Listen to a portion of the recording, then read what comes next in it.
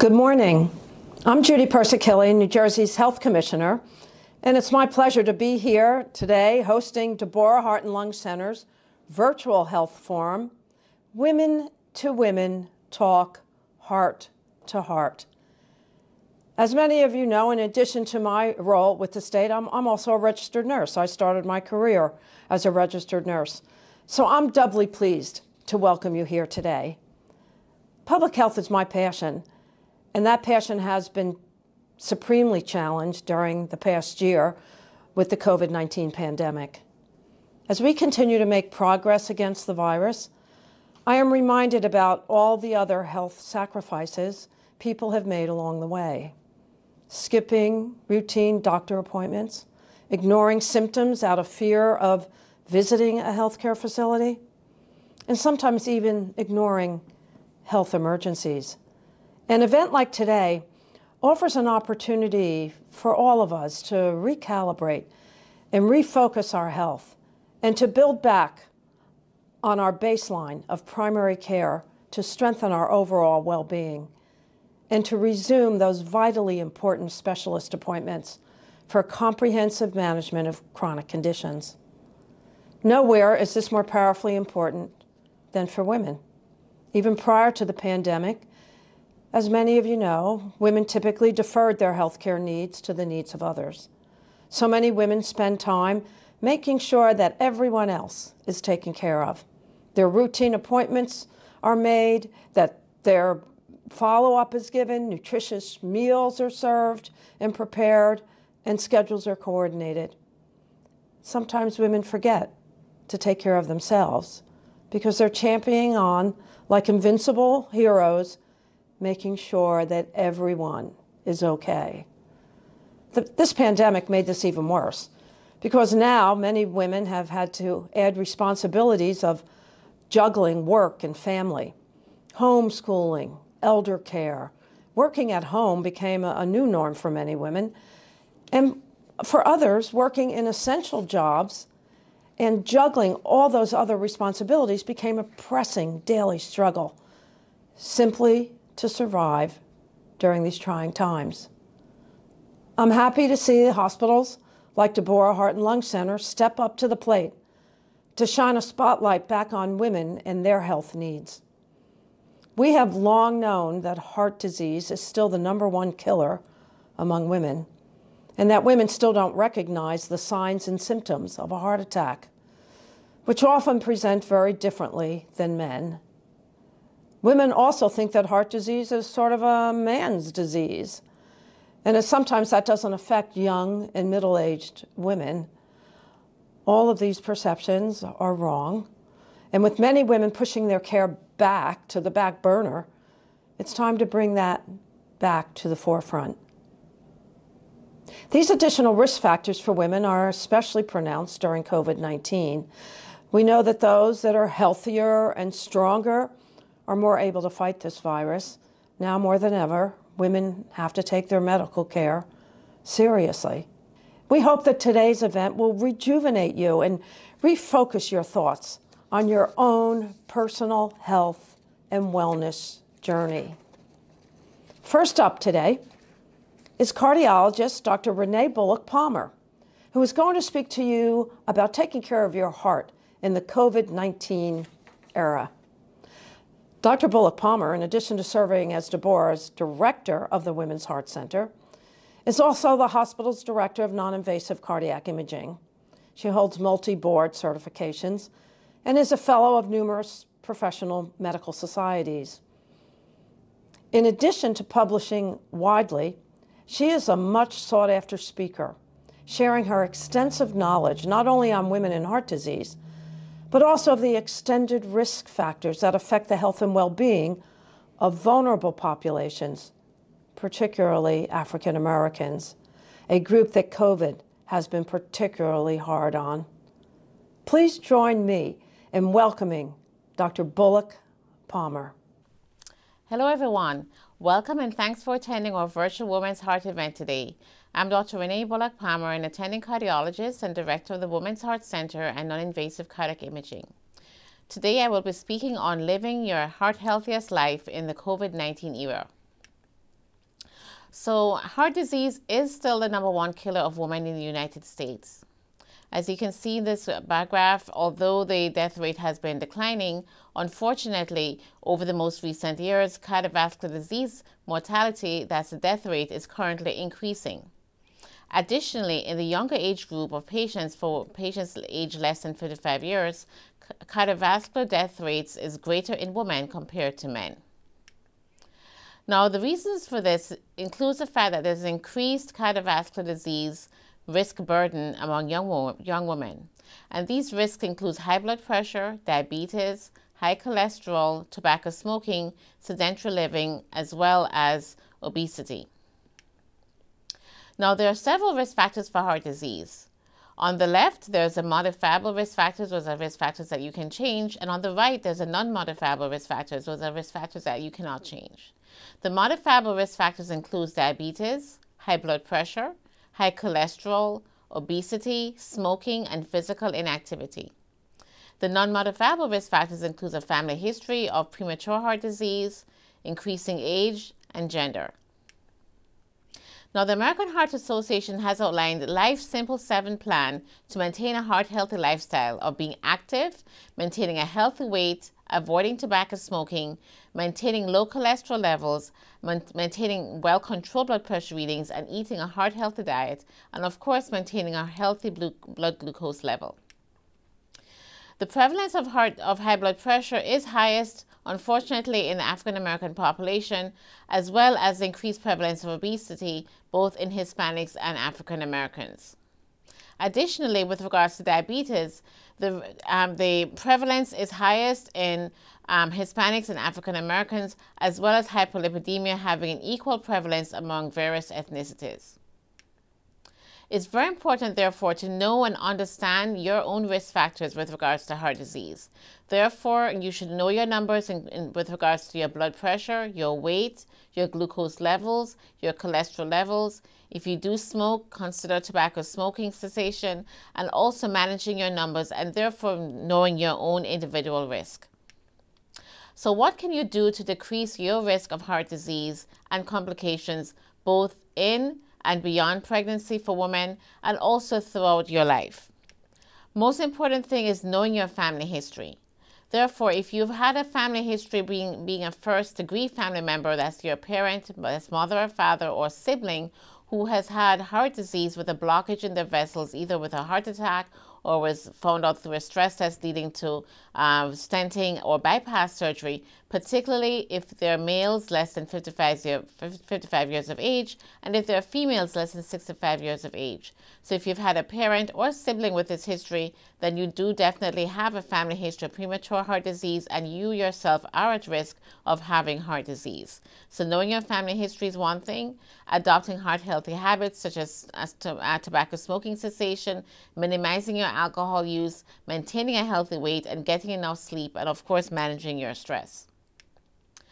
Now, if you're pregnant or thinking of pregnancy, it is very important to know your heart-related risk. Unfortunately, pregnancy-related death rates is highest in our country relative to other developed countries, and is also highest in minorities such as African Americans. So therefore, it's very important to know your risk even if you're considering pregnancy. Therefore, getting your blood pressure checked, your cholesterol levels checked, your diabetes, glucose levels checked, even before considering pregnancy is important. If you do have a history of birth defects like congenital heart disease, it is very important for you to see your cardiologist before considering pregnancy, because there are some congenital heart disease defects that may make pregnancy very dangerous, or may have to have some treatments before considering pregnancy. Now, if you do have heart disease or heart-related disease risk factors such as diabetes or high blood pressure or high cholesterol, it is very important to take your medications. Also, even in your pregnancy state, if you do have history of considering pregnancy, there are certain medications that have to be avoided in pregnancy. But beyond the pregnancy years, just simply making sure that you take your medications that are prescribed for you. Now, if you do have an issue with any of your medications, it's very important to let your cardiologist or let your primary care physician know of this before stopping these medications. Many times there are alternative medications that could be considered, or also the dose might have to be adjusted to minimize these adverse reactions. Now, regular visits to your doctor is very important. So if you do have heart disease or heart disease risk factors, seeing your cardiologist on a regular basis is important. There's something called the Well Woman's Heart visit that I completely endorse. So I do believe that anyone above the age of 40, particularly females, even if you do not have an established history of heart disease, even checking with a cardiologist once every 1 or 2 years, checking your blood pressure, your cholesterol, your glucose levels is very important. Many times your physician can work with you to coordinate care for detected cardiovascular disease and also risk factors as well. Diet is important, so making sure that you're watching what you're eating and eating very healthily. So trying to avoid any fast foods, trying to avoid any foods with very high cholesterol levels in there or trans fats. Also minimizing your sugar intake is very important, and planning your meals. And it's very important in the very difficult in this era of COVID-19. Many times there's food insecurity, but making sure that whatever food items that you do have in your pantry or in your kitchen is as healthy as possible. Now, maintaining a healthy weight comes in part with eating a heart-healthy diet. So therefore, you have to think of not only what you're taking in terms of eating, but also your energy expenditure. So trying to do some form of exercise to maintain a healthy weight. Studies have shown that the more weight that is lost, the less risk, the less chance that you have for developing diabetes, high blood pressure, high cholesterol, and ultimately heart disease. So setting goals for exercise. So the American Heart Association recommends at least 150 minutes of exercise per week of moderate aerobic activity. This can be broken down in multiple spurts throughout the day or throughout the week. So simply things such as, walking for half an hour, 5 days a week, or if you can do 7 days a week would be ideal. Staying motivated. So therefore, if you have a partner or child or a spouse that can help you in also being your exercise partner in terms of achieving these physical activity milestones. And also pedometer, tracking your steps is also very important. The American Heart Association recommends 10,000 steps a day. So if you can try to get to that goal, would be ideal. So what are the benefits of physical activity? So not only is it beneficial in controlling and maintaining your weight, as I had mentioned before, it reduces your risk of heart disease, also reduces your risk for certain cancers, breast cancer, uterine cancer, improves your overall mental health and mood. It strengthens your bones and muscles, so it decreases your risk of developing a weak bone or osteoporosis. And overall, it increases your chances of living longer. It promotes a better sleeping habit and strengthens your lungs and heart.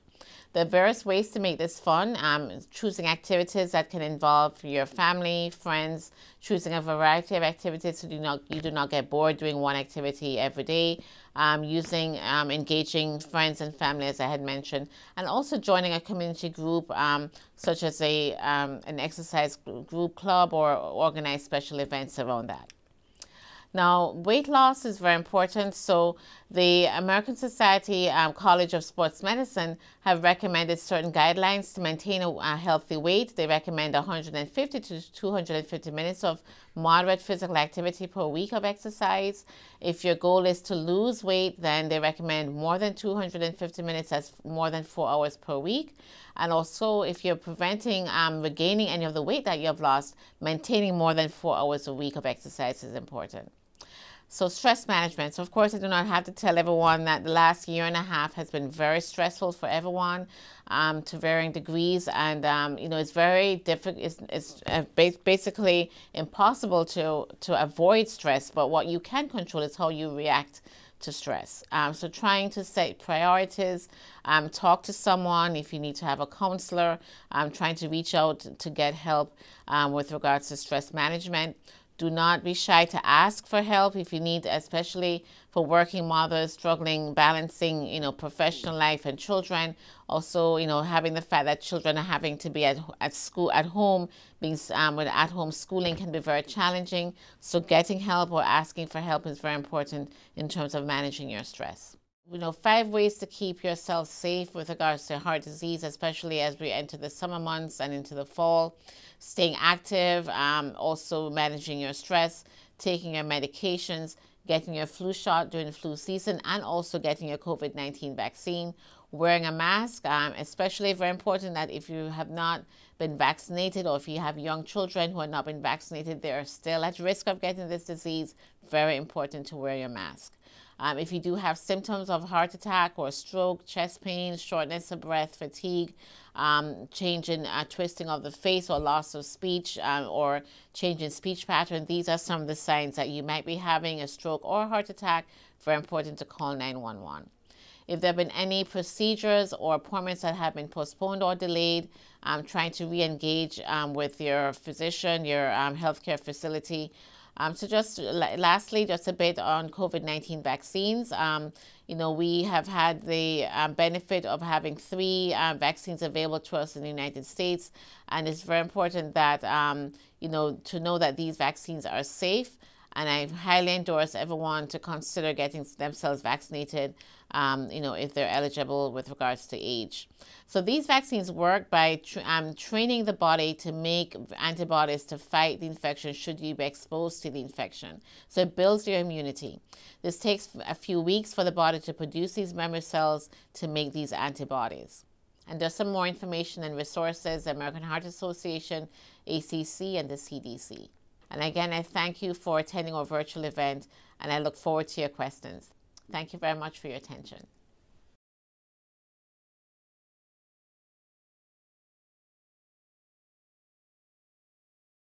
Thank you, Dr. Bullock-Palmer, for sharing that valuable information. I'd now like to present endocrinologist Dr. Navinder Jassil, Director of Endocrinology and Diabetes Services at Deborah's Specialty Physicians. Dr. Jassil has a wide range of medical interests. In addition to diabetes, she is focused on metabolic factors contributing to osteoporosis, obesity, and thyroid disease, as well as polycystic ovary syndrome. These areas often overlap specifically into women's health. And today she will share insights on diet and lifestyle and choices to prevent diabetes. It's my pleasure to introduce Dr. Jassil. Good morning, everyone. My name is Navinder Jassil, and I'm the Director of Endocrinology at Deborah Specialty Physicians at the Diabetes Center. Today I'm going to be talking about the key to quarantine-19 weight loss and diabetes management. I have noticed that my patients with diabetes have really been struggling since COVID started. Since the pandemic, gyms have been closed and we're stuck at home, and a lot of us are baking more than normal, and we've gained a couple pounds. So I'm going to talk to you about techniques and ways to reduce your weight. And this is geared towards diabetics, but honestly, anyone can take this advice and use it, even if you're not diabetic. So let's get right into it. I like to bring up this slide because it gives us just a global perspective of how diabetes has an impact on probably everyone. I'm sure either you have diabetes or you know somebody that has diabetes. So we're all impacted. It's estimated in 2015 that 415 million people worldwide have diabetes. And it's expected by 2040 that that number will increase to 642. So how do we manage diabetes? Well, it's a team approach. It's not just one person that will help you. So you want to touch base with an educator that can teach you about the disease and tips and tricks. Having a nutritionist on hand is also key. Getting physical activity is part of your treatment plan. So whether that's going to a gym, exercising at home, or having a trainer help you out. Diabetes meds, that's where I help out in, as well as helping you with your regular checkups. And then having proper foot care with a podiatrist is important at least once a year. And same thing with your ophthalmologist or optometrist to have your eyes checked. Now, why do we care about losing weight? We care because it will improve your diabetes as well as other metabolic parameters, such as your blood pressure or your cholesterol. And it will also reduce your need for medications, which is great. Nobody wants to take medications unless they have to. It will improve your quality of life. I have patients that complain of joint pains, some acid reflux, and sleep apnea, and some weight loss can help with those disease states as well. Losing about 5 to 10% of your weight will actually increase your life expectancy. That's if you're diabetic or not diabetic. So weight loss is not about a cosmetic issue, but it's about increasing your lifespan and will also decrease your risk of certain types of cancers. This slide is really important. Although different diet types did not yield significantly different weight loss, greater diet adherence was significantly associated with weight loss. What does that mean? Basically, it doesn't matter if you want to do the keto diet, intermittent fasting, or whatever is on trend at the moment. Pick whatever diet composition that you like and stick with it. As long as you stick with it, you will lose weight. So it doesn't matter what type of diet, but find what you like and what you enjoy and what fits in your lifestyle. Carbs. So I talk a lot about carbs with my patients, and I want to reiterate that carbs are not bad. We need carbs to survive. So what do we want to know about carbs when we decide what to eat? We want to focus on the quality and the quantity of our carbs. When I talk about the quality of the carbs, I'm kind of focusing on the glycemic index. Maybe you've heard that term. Basically, it means when you eat a certain food, how high is it going to raise my sugar and what's going to happen to my sugar after that. So your typical high glycemic foods like cakes, cookies, pastas, they will increase your sugar right away, but then it'll also kind of drop it, what you might have heard of as a sugar crash. The problem with those foods are when your sugar goes really high, your body may only be able to handle 50% of that, and then the rest gets stored as fat. So that's the problem with these high glycemic foods. Also, they're not good for our sugars. So we like to focus on the quality of and having and eating lower glycemic foods. So foods with more protein, like our lentils, beans, hummus, and nuts. Those will not raise your sugar so dramatically, and they'll slowly be digested. So the next slide, I don't really like the term good and bad. I'd like to say better foods for you are obviously greens, fruits, and vegetables. And foods that maybe we should limit or have on occasion are your sodas, pastas, rice, etc. And we all know that, but it's good to get reminded. Now, when we talk about the quantity of carbs, we want to count how many carbs we're eating. And often nutritionists and dietitians will talk about carb exchanges. One carb exchange is 15 grams of carbs. Now, what does that really mean? We'll talk about that more in the next slides, but how many are we actually allowed? Men are allowed about 60 grams of carbs, and generally for females, we say about 45, and that's per meal. So a meal is 2 to 3 times a day, and if you want to have a snack, I say limit your carbs to about 15 to 20 grams of carbs, and that's 1 to 2 times a day. So here are some common fruits and their carb exchanges or their carb amounts. So a medium apple is 1 carb exchange or 15 grams of carbs. A small banana is also the same. And what I often do is I'll Google avocado, how many grams of carbs. So luckily we can all do that with our fancy phones these days. And there are also a lot of apps that you can obtain online. Now, a piece of toast is 15 grams of carbs. Half a cup of dried beans could be about 15 grams of carbs. And we know pasta, about half a cup is 20 grams of carbs. So with this information, how do we plan our meals? If I'm going to go have lunch, I will think, okay, I'm going to have 2 pieces of toast. That's 15 grams of carbs each, so that's about 30. If I add turkey or lettuce, that's pretty much 0 grams of carbs, if anything. So, you know, that's 0. And then I may have a small apple, and total that'll be about 45 grams of carbs. And that kind of gives you an estimate of where you want to stay. Now, in terms of what you want to drink, I would say stick to water. Let's avoid those concentrated sweets. So thinking about what we talked about, you want to balance your meal. We talked about the carbs, and then the other thing is you want to make sure you have protein with each meal, some vegetables, and fruit is great, but it also has a lot of carbs. So you want to factor that into your meal planning. The order of what you eat does matter too. So I like to tell my patients, try to have your carbs last. Focus on your protein and veggies first, and then eat your carbs last.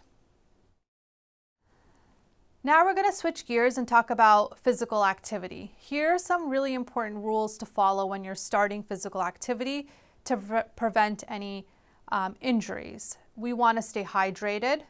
Stretching is very important, and you want to dress comfortably, make sure your shoes are not hurting or pinching you. Obviously, safety is important, so if you're diabetic, checking your feet after exercises, and even wearing an ID bracelet if you're going to go out to the park where you can be identified as a diabetic if something were to happen. You want to make it fun, so have some aerobic exercises, some resistance training, but also maybe include a friend. When it comes to exercise, in terms of how much to do, we do ask our patients to obtain about 150 minutes a week, and that's moderate intensity. So what does that mean? Well, if you're out walking with a friend, you really shouldn't be able to have a conversation so easily. You should have, that metabolic rate so high that you're not able to completely complete a sentence. You don't want to miss too many days in a row. So you want to have 3 more days of exercise and not miss more than 2 consecutive days. Resistance training is also important, gaining muscle mass. And if you have a desk job, it's important to get up every so often. So keep that in mind. Now we're going to kind of finish up our discussion, and I'd like you to think about other factors. So healthy eating and physical activity are important. But also you have to think about your sleep. If you're not sleeping well, that's going to affect your sugars and your weight loss journey. So the quality and the quantity of your sleep. Stress levels are so important, and your mood. It's important for you to connect with a mental health personnel if you are struggling. And limited alcohol consumption, which is 2 drinks for a male and 1 for a female. So in summary, focus on small changes and build from there. You want to make it part of your lifestyle so you can be consistent. Find someone to partner with to make it fun. And if you're doing everything possible and you're still not getting to goal, talk to your physician. There are other options like medications. Thank you everyone for joining me on this talk.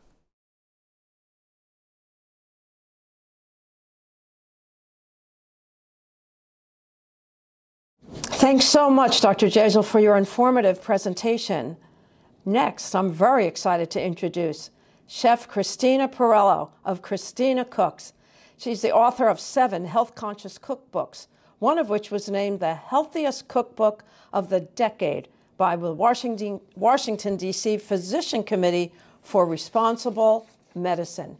A noted author, she writes on a variety of healthy topics. Christina is on the faculty of the restaurant school at Walnut Hill College, where she lectures on culinary arts and nutrition.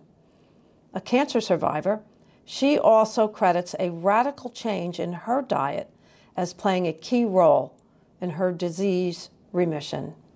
A board member of the Farm Market Trust, the Green Council of Philadelphia, the Green City Youth Council of Philadelphia, the Chefs for Humanity Chefs Council, and a member of the International Culinary Professionals and Women Chefs and Restaurateurs. Christine is also a recipient of the 2020 Philadelphia Award for Health Food. Using these various public platforms, as well as her expertise in the kitchen, Christina is a tireless advocate for healthy eating that doesn't sacrifice taste and flavor. Please join me in a big welcome to Chef Christina. Hi, everybody. I'm Christina Pirello from Christina Cooks on National Public Television, and this is my kitchen. Welcome to my kitchen. I want to thank the lovely people at Deborah Hospital for inviting me to be part of this women's event and to provide a little bit of guidance towards making healthier choices as we go through life. Healthy cooking has the image of being complicated, boring. You have to do everything. You have to grow your own food. All of that's lovely, but I'm a lazy cook. I'm one of those people who wants to get dinner on the table quickly because I'm busy, just like everybody else. And as we go back out into the world, we're going to get busy again. We might be home still having more time to cook, but those might change. Those things might change. And, summer's coming. We want dishes that are light and fresh and happy, and also keep us strong and vital and boost immune function so that we're metabolically fit to fight disease as we go forward back out into the world. So today we're going to make a dish that I call quinoa tabbouleh. And we all know tabbouleh, bulgur with lots of herbs and cucumbers and tomatoes and olive oil, and it's delicious, unless you don't like bulgur, which is how I came up with this recipe, because I'm not a really big fan of the texture of bulgur, but I do love quinoa, and not just because of its texture. I love quinoa for what it is. Quinoa is an ancient, actually seed.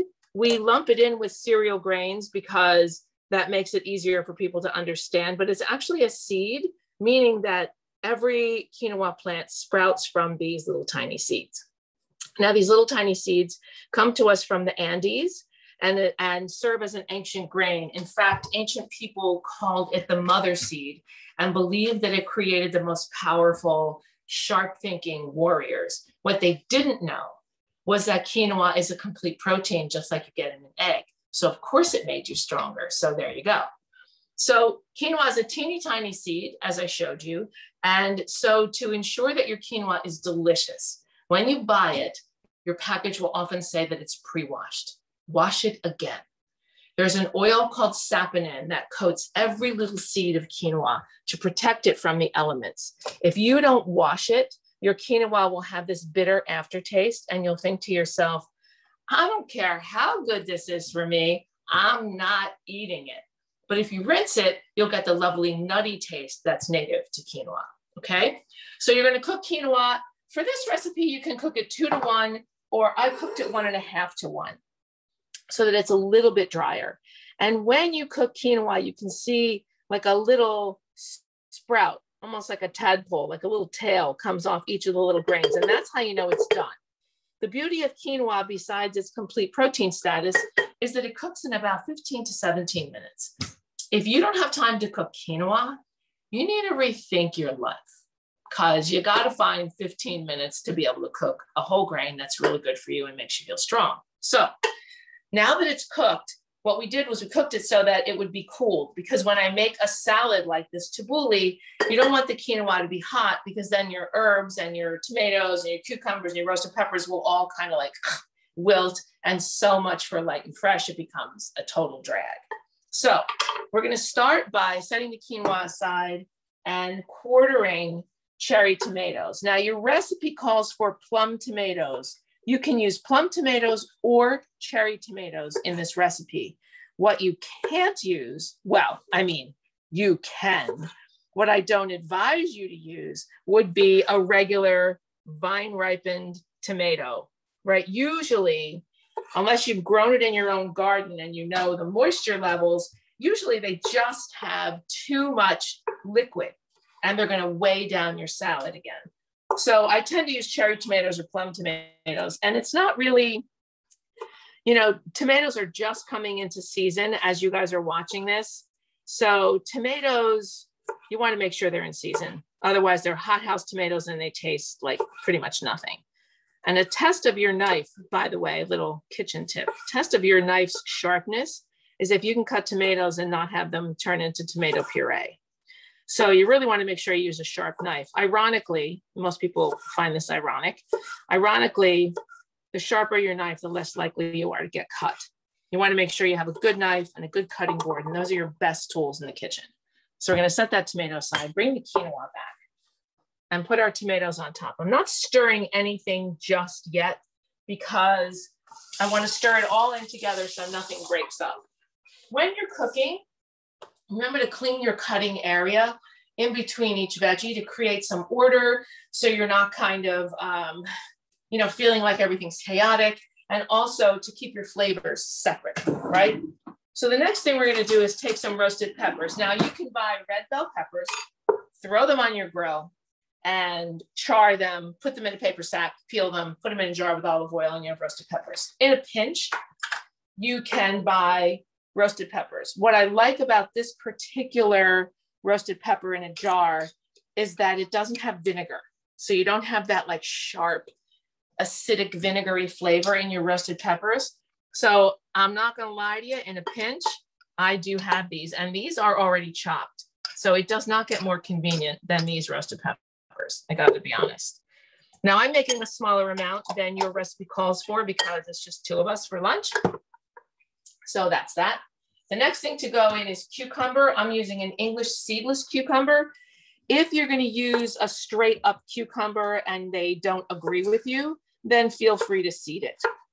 But an English cucumber doesn't usually have that kind of an issue. So what I did was cut it into spears, and you're going to see me do that again, and then cut it into chunks, and it goes right into your bowl.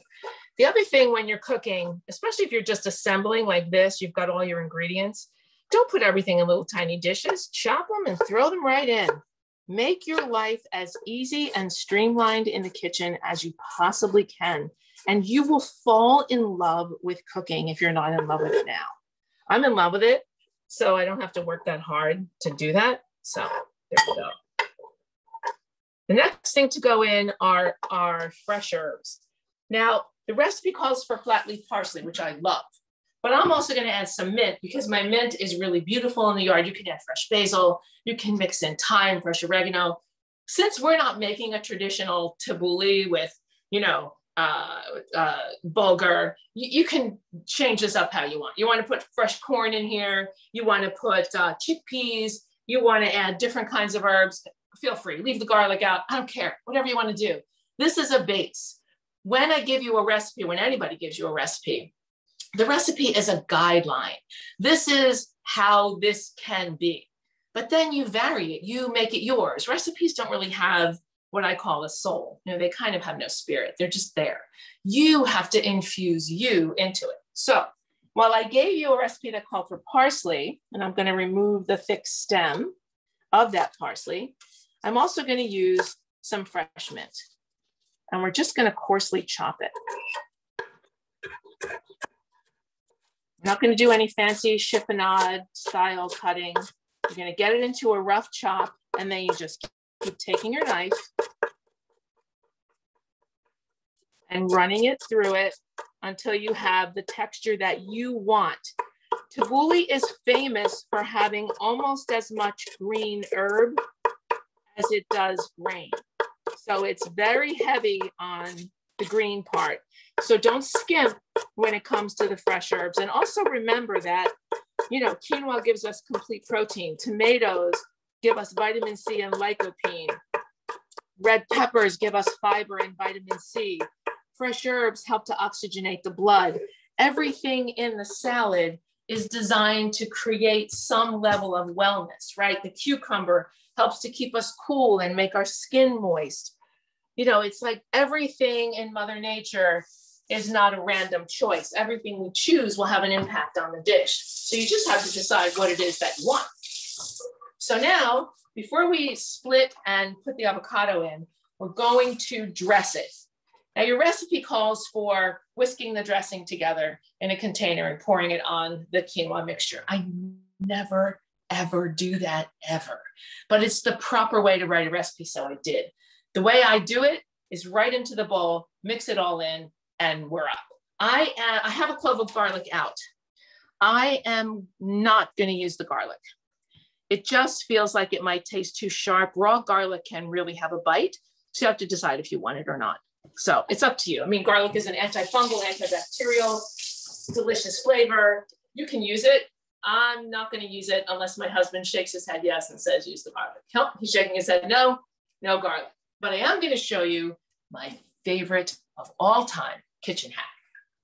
In my freezer, I keep lemons in a plastic bag. You know how you buy that big bag of lemons and before you know it, they've gone bad and you lost your lemons. Someone on the Amalfi Coast taught me that you freeze them. When you buy your lemons, you freeze them. And when a recipe calls for lemon juice or lemon zest or both, you take a frozen lemon in a microplane and you start to grate. Yep, just like this. And you're gonna grate the lemon skin into the pith, right into the flesh. See how I'm going right into the white? Right through to the flesh of the lemon, and you get the perfume of the zest, the flavor of the juice, and your lemons never go bad, and you have this amazing, amazing, amazing lemon flavor. I love this.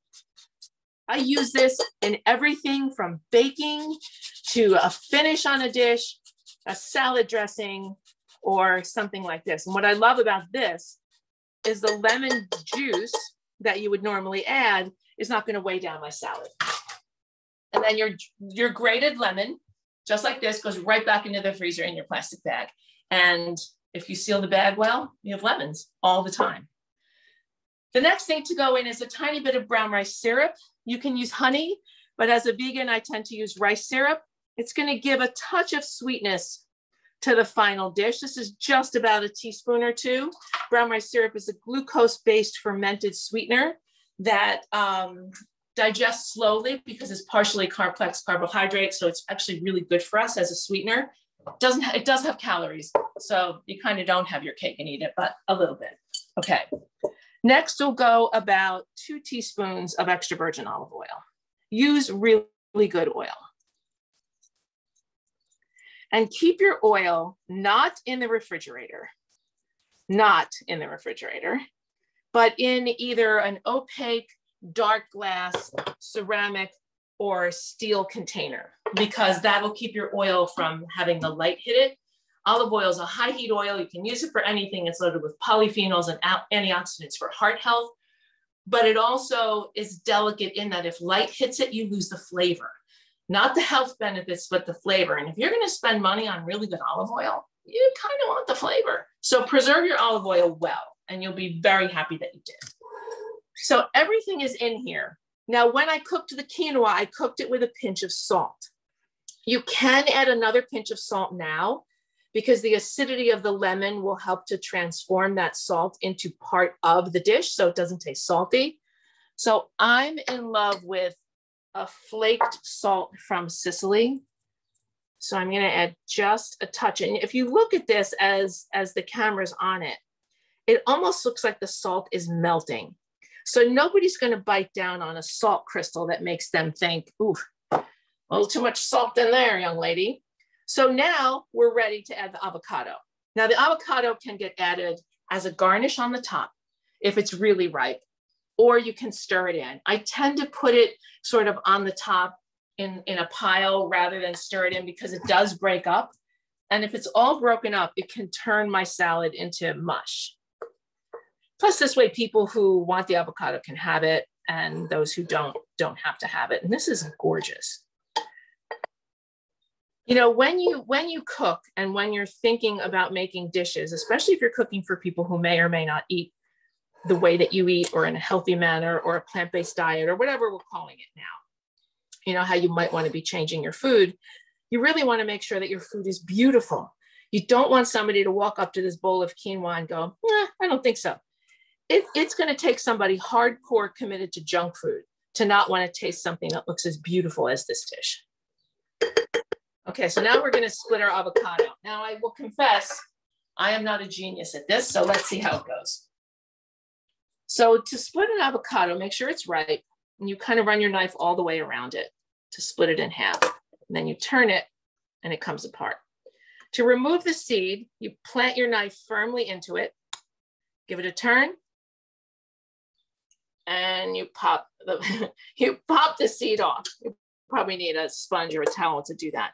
Then we're going to take a spoon and scoop the avocado right onto the cutting board. And if it's just perfectly ripe, which doesn't happen that often, it will not fall apart.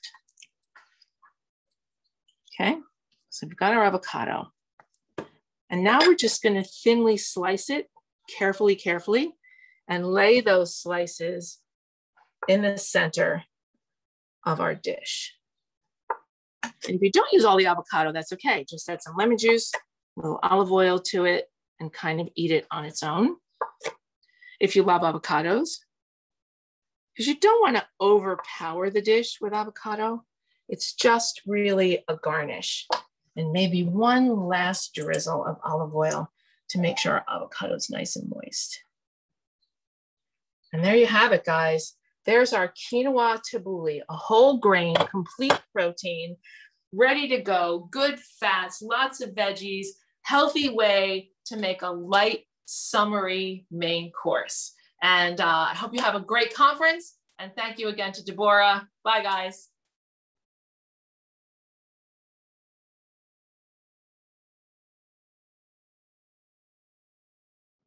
Thanks so much, Chef Christina. That was really wonderful. Joining us now is Dr. Andrew Martin, Deborah's Chair of Pulmonary Medicine.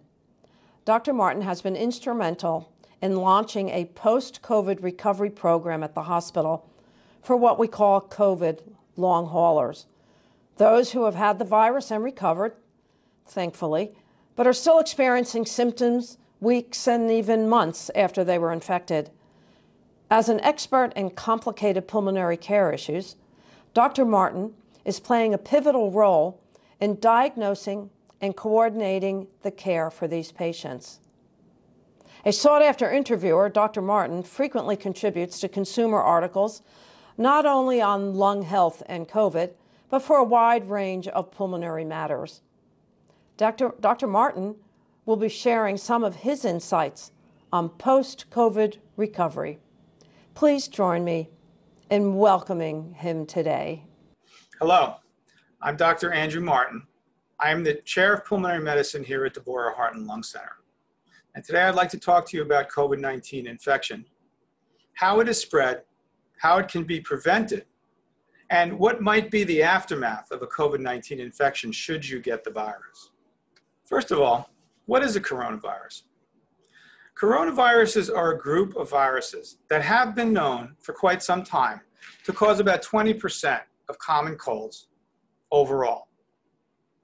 Coronaviruses have also been responsible for previous outbreaks of severe respiratory disease that you may have heard of before. There was the SARS epidemic, or severe acute respiratory syndrome, and the MERS epidemic, or the Middle East respiratory syndrome. How they differed from the current COVID-19 pandemic was that they were not as easily transmissible and thus were more easily contained. The virus is actually referred to also as the SARS-CoV-2 virus because the syndrome itself is very similar. What makes COVID-19 so dangerous? Well, first of all, it has a high fatality rate. 1 to 3% may not sound very high, but if millions of patients become infected, as has happened, many patients will die, as has happened. And it is very easy to spread. This is partly because it can infect people without causing symptoms. And even when it does cause symptoms, it can take up to 14 days to make a patient sick. So during that time, a patient may be transmitting that virus to other people. It can be spread by infected people without symptoms. We also know now that the spread is largely through the air. In terms of prevention, what do masks do? Well, the masks that most people wear generally prevent an infected person from spreading the virus to others. When you wear a normal mask, such as a surgical mask or a cloth mask, you are protecting others from yourself. When you wear an N95 respirator mask, you do protect yourself from incoming virus from other people. What masks don't do is increase carbon monoxide or carbon dioxide in the blood. And they don't keep people from breathing. What they do sometimes is cause skin irritation. And in general, they tend to annoy people. What do vaccines do? Well, the currently available vaccines prevent between 75 and 95% of infections. And if a patient does become infected after being vaccinated, they all practically eliminate severe disease, hospitalization, and death from coronavirus. Serious side effects from these vaccines are extremely rare. You may have heard of very serious side effects in a few people out of millions. Most common side effects are low-grade fever, pain or discomfort at the injection site, or a simple headache, sometimes lasting 1, but usually less than 3 or 4 days. Generally, the symptoms of COVID-19 are those that you might expect from any respiratory illness and will include shortness of breath or cough, often fevers and chills, sometimes diarrhea or other gastrointestinal symptoms. The loss of taste and or smell seems to be fairly specific for this virus. Other patients might experience heart-related symptoms such as palpitations or chest pain. What are the things that increase the risk for severe disease? Well, this list shows some of the things that we know increase the risk for severe disease. Cancer, chronic kidney disease, diabetes, COPD, pregnancy, current cigarette smoking, and obesity. Interestingly, asthma has not been shown to be a risk factor for severe disease. In fact, some studies suggest that asthma may actually be slightly protective against severe COVID-19 disease. Whether this is due to the particular immune environment in patients with asthma or from some of the medicines they may take to control their asthma, such as inhaled steroids, is unknown at this time. What is the COVID long haul syndrome? We've been hearing a lot about that. Generally, we define this as patients who have symptoms that persist for 3 months or more after they've had their acute COVID-19 infection. Common symptoms of long haul COVID include generalized fatigue or weakness, shortness of breath, especially with exercise, chest pain or other forms of chest discomfort. Cognitive problems are a common complaint.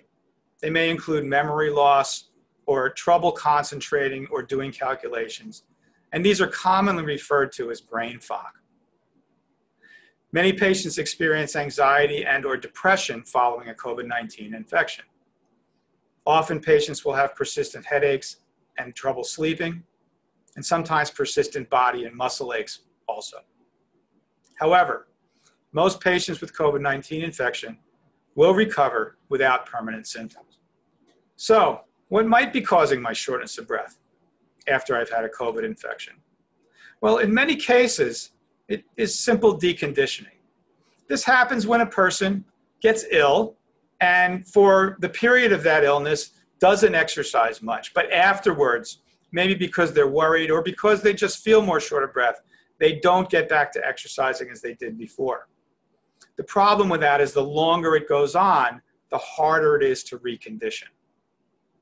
Some patients may actually develop ongoing lung problems after a COVID-19 infection. Some common lung problems after viral infections include asthma. And if you've had a severe pneumonia due to any cause, you may develop permanent lung scarring that impairs your lung function for a prolonged period or permanently. Some patients have developed heart problems after a COVID-19 infection, and these may include what's called cardiomyopathy, which again is basically damage to the heart muscle itself, or they may have rhythm problems such as atrial fibrillation or other cardiac rhythm problems that cause them to be symptomatic. Other things that often cause shortness of breath are often overlooked and may or may not be related to COVID-19 infection might include simple anemia or thyroid problems. So what can I do if I feel short of breath after having a COVID-19 infection? At Deborah Heart and Lung Center, in my post-COVID-19 clinic, I'm evaluating patients mainly who have shortness of breath with or without chest pain after having been infected. The first thing I do is review the course of the acute infection. Was the patient hospitalized or treated as an outpatient? What medicines were they given? If they were hospitalized, were they given oxygen? And if so, were they sent home with oxygen? Was there a stay in an intensive care unit or a need for a mechanical ventilator during the hospitalization? I will generally do a walk test for oxygen levels to make sure people aren't lowering their oxygen when they walk. And depending on what I find, I may do other testing. I may do a repeat chest x-ray or CAT scan to see if changes of the pneumonia on previous films have resolved or whether they have persisted or progressed. I may do formal lung function testing to look for consequences of lung injury or things such as asthma that can be treated. Physiologic exercise testing can help in actually measuring the patient's exercise capacity and precisely defining what is limiting their exercise. If there are cardiac issues, an electrocardiogram or an echocardiogram may be ordered. Tests for blood clots may be done depending on what we find, and other blood tests that look at thyroid function or look for anemia may also be done. We may also do sleep studies if patients have developed daytime sleepiness and other signs of sleep apnea, such as snoring. In summary, COVID-19 is still a very dangerous virus. And it's part of the reason it's so dangerous is that it can be spread by people who don't even know they have it. Masks are effective in preventing spread to other people, and vaccines are effective in preventing infection. And when infection does occur in a vaccinated patient, they are effective in preventing severe disease, hospitalization, and death. Prolonged symptoms are not uncommon, but it is unclear at this time whether most of these are specific to the COVID-19 virus itself, or are they simply related to the severity of the acute illness. Evaluation of prolonged shortness of breath may reveal treatable causes, such as post-viral asthma, heart rhythm problems, or anemia or thyroid problems. I thank you very much for listening this morning, and please protect yourself and your loved ones and be safe.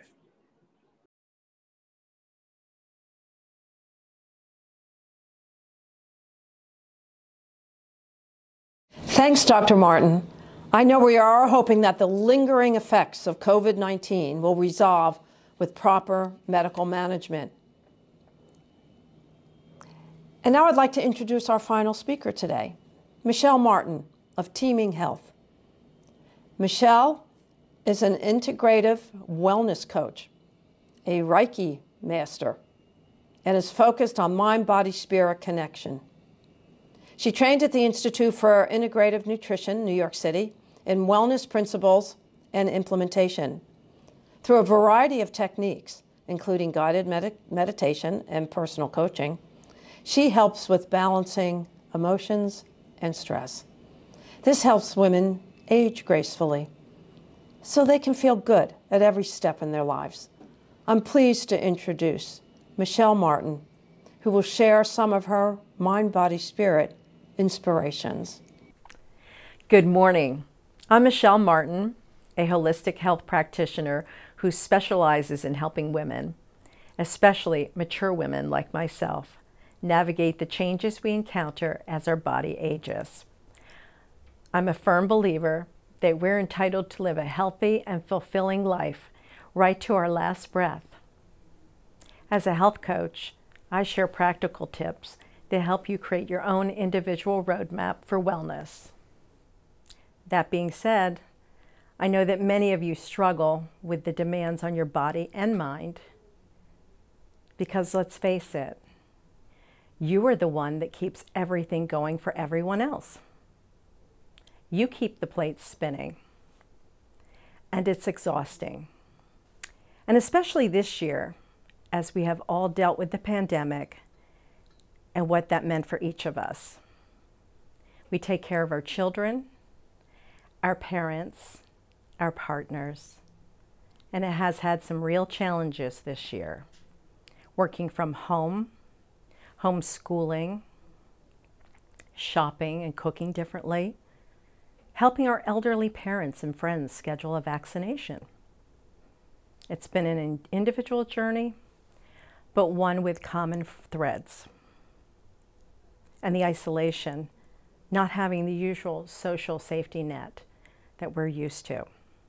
Where are the hugs? Today I'm going to introduce you to a simple meditation that I discovered this past year. I've been meditating daily myself for the last 3 years, and the benefits are amazing. I feel more calm, more centered, and more connected to others than I ever have. And I believe this is a direct result of this daily practice. The one I'm going to share with you today is an ancient practice called Tonglen. Tonglen is an energy exchange practice. It is about bringing in and letting go. Bringing in what nourishes us and releasing what no longer serves us. How does that sound? I especially like that this is something you can do anywhere, any time of the day to center yourself with your breath. Are you ready to get started? You don't need any special equipment to do this. If you want to sit in a chair or on a cushion or lie on a mat on the floor, all of this is perfectly okay. When it comes to meditation, comfort is queen. If you're not comfortable, you won't do it. Let me give you a moment to get yourself settled.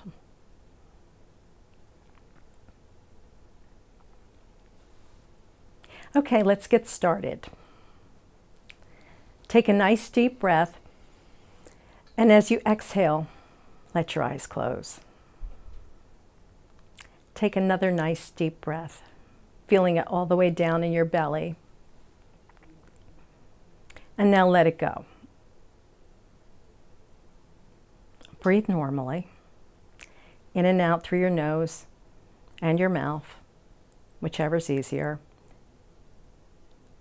And on your next breath, breathe in love. Breathe out fear.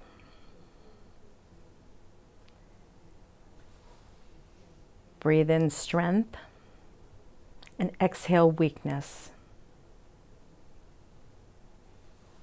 Inhale joy and exhale sadness. Breathe in acceptance and breathe out judgment. Breathe in forgiveness and let go of blame. Inhale compassion and exhale finger pointing.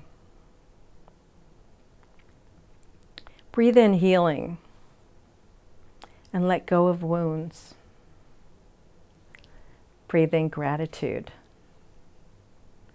and exhale grievances. Breathe in love and breathe out love to the universe.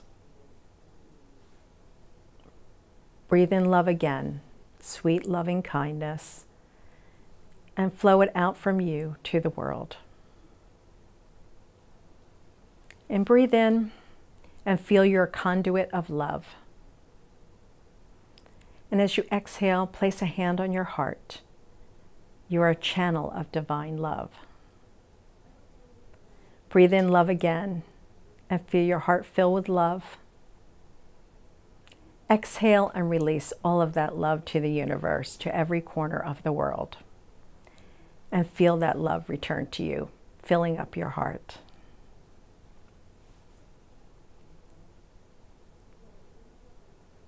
You may open your eyes. And throughout the rest of the day, allow this universal love to come from within and radiate out. Remember, we transform the world by transforming ourselves. I'm honored to share this practice with you, and thank Deborah Heart and Lung Center for inviting me here today. I hope you found it useful, and as I said earlier, I'm a practical coach, and I share tools that are easy to implement, yet start to make a difference right away. If you want to learn more, please register for my Self-Care Masterclass. It's a 1-hour online session this Wednesday, June 30th at 8 p.m. on Zoom. The best part of this is you and a friend can do it together. I hope to see you there. And again, thank you for your time today.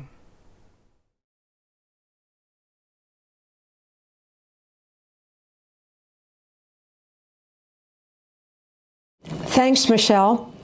This brings us to the end of our virtual Women to Women Talk Heart to Heart event today. I hope this has been as enlightening for you as it has been for me.